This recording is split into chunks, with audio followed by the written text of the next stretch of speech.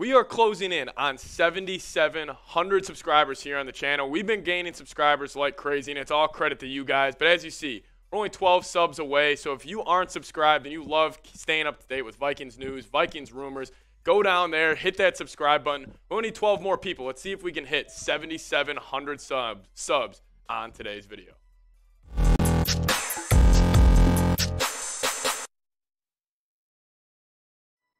Welcome into Vikings Now. I am your host, Patrick Seatman. Joining me on a Vikings Victory Monday where I got some injury news and a couple of overreactions from another wild game against the New York Jets, which, man, this was a back-and-forth battle. The Vikings actually ended up getting the win 27-22. They're up 20-6 at halftime, allowed the Jets to get back into the ballgame in the second half. But Kirk Cousins, not his best performance of the year. He was 21-35, 173 yards, and a touchdown. Overall, though, Vikings got the win. I'll be getting into some overreactions later on in today's video. But first, I want to start off with some injury updates, and that's what Chris Thomason, Vikings beat reporter, broke down for us. So Caleb Evans, he left the game yesterday with a concussion. They already ruled him out for next week's game against the Detroit Lions. He actually went to Twitter, and he was not too happy about that. But Cameron Dantzler, he has a really strong chance of being activated off the IR and being back versus the Detroit Lions, which will help a pretty depleted Vikings secondary. Then also Christian Darrisaw, he's missed the last two games with those concussions he had in the Bills game and the Patriots game. Should hope to get him back against the Lions. I sure hope we do, but it's still a day-to-day thing. So there's the kind of Vikings key injury update for you guys. But now some overreactions. We got to talk about it. We got to talk about Mr. Donatell and his Vikings defense. Is it still a problem?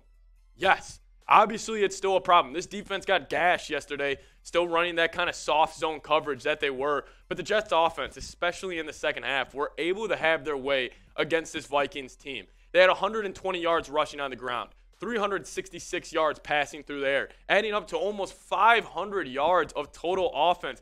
But this team, situationally, on third down yesterday, where it was able to hold the Jets to 3 of 16. And this was the key to the kind of victory for the Minnesota Vikings, only allowing 22 points. The Jets had 5 field goals all in the red zone. So credit to the Vikings defense yesterday. A little bend, don't break. But, man, if you look at these statistics from the overall season, that's correct. The Vikings are dead last in passing yards and total yards per game in the NFL. It's incredible. I mean, I'm honestly shocked that this team is 10-2, giving up the most passing yards and most yards per game in the whole league. But Cam Bynum, the Vikings safety, he had some pretty interesting words because obviously the Vikings defense is kind of under scrutiny right now for giving up a ton of yards, but he had to say this. We never want to give up yards like that, but as long as we're coming down with the win, there are a lot of intricacies with the small details of maybe one guy getting out of their assignment, so we have to play clean ball and get off the field. A lot of times we gave up those yards and held them to 3 points, which they did. That's a win for us, but at the end of the day, we don't want to give up that many. And the Vikings, honestly, they have had some key game-winning turnovers. I mean, look at this. Remember Josh Metellus, week 3 against the Lions, that game-winning interception. Cameron Dantzler, that game-winning forced fumble against the Bears where he ripped it from Emir Smith-Marset. And then Patrick Peterson, that big interception he had against the Bills, and obviously yesterday, the Cam Bynum interception. So I kind of ask this. How big of an issue is this Vikings defense? Overall, I obviously think it's an issue. You can't be giving up that amount of yards per game. It's just you're going to eventually end up getting kicked in the ass.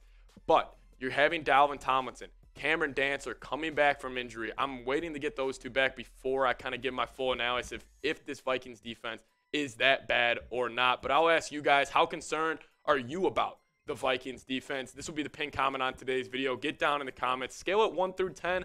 I'm probably sitting at maybe a 7 or an 8 right now, honestly, because this defense, man, they give up a ton of yards.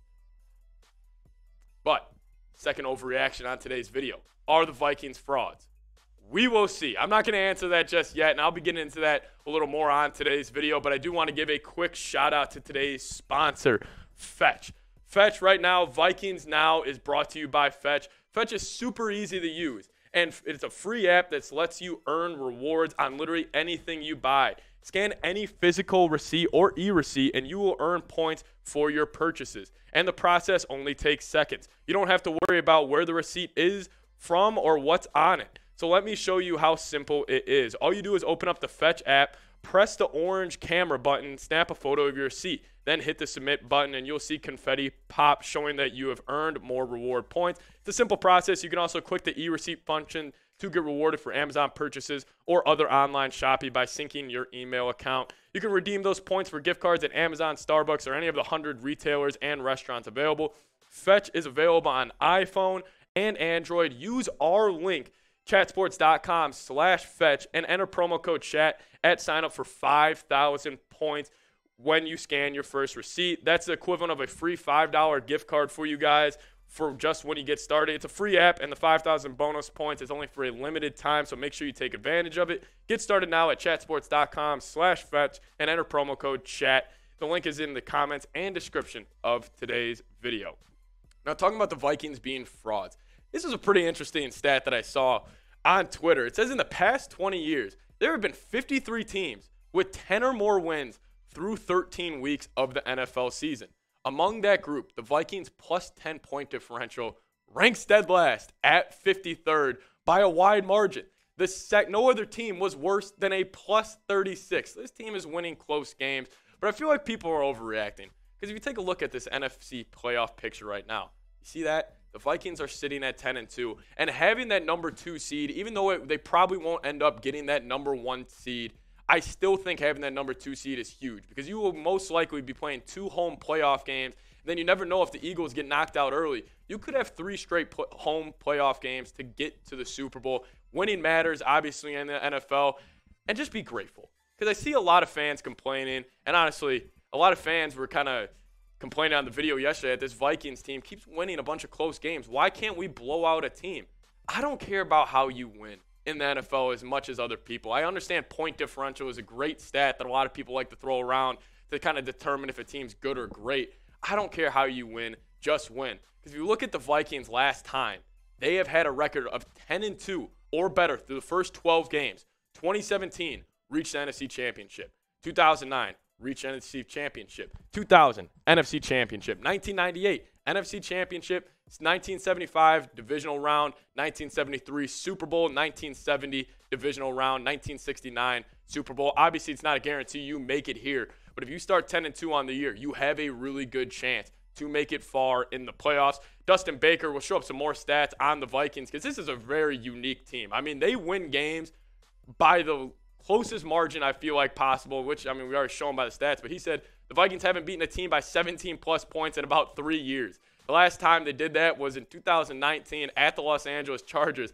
This is only the second longest such drought in the NFL, behind only the Houston Texans, which is the worst team in the NFL by far. This is a very unique group, but they keep on winning, and I'm very excited about that. I'll ask you guys this.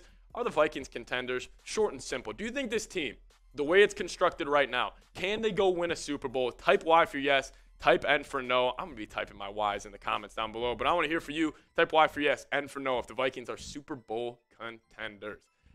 Third overreaction. Is this offense elite? Offense elite. This was a tough one for me. I'm going to go maybe so far. This Vikings offense, it's weird. Because if the defense is that bad, which they've been all year, and the Vikings offense, you would assume they carry this team to a lot of victories. But if you look at the stats, it's not like they're top 10 in anything. I mean, the Vikings yard per game, they're at 19th. Passing yards, 10th. Rushing yards, 25th. Points per game, pretty solid at 11th. But the third down percentage at 13th. None of these are top 10. And Kirk Cousins this year so far, he has been pretty solid. I mean, he obviously was putting up better numbers last year, but he has been clutch down the stretch. He's got the most game-winning drives and most fourth-quarter comebacks in the league. 2,900 yards, 18 touchdowns, 9 interceptions. But really the catalyst to this offense is Justin Jefferson. He's second in the league in receiving, 1,200 yards, 6 touchdowns at about 14.5 yards per catch with 88 receptions on the year. Like I was saying, this team is weird. They aren't top 10 in any statistical category on offense, but they have been great situationally. The Vikings offense this year, whether it's been in that fourth quarter drive when you really need it the most, when the other team is knocking on the door. And even though the Vikings offense may have gone 3 and out on the last 3 possessions, it just always seems like they answer that bell in the fourth quarter and they go and make plays. But I do want to touch on the Vikings offensive line because they've been under scrutiny in the past weeks.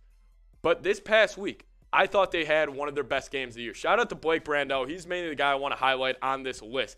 So this was from Eric Thompson. He broke it down on overall grade, run block grade, pass block, and then pressures allowed. Blake Brandel, he was great. He only allowed 4 pressures, which actually was the most. But overall, his pass block and run block game was really solid. And then if you see Ed Ingram down there with a 68.9 overall grade, he was actually pretty solid. And if you guys remember, in the first 9 games of Ed Ingram's career this year, he allowed a 10.5% pressure rate, which was actually dead last in the NFL. But his past 3 games, 4.3% going against very solid defensive line units. Shout out to Ed Ingram. Here's another tweet from Sean Borman. There was a lot of great just kind of stats being thrown out on Twitter today, which I wanted to get up to you guys.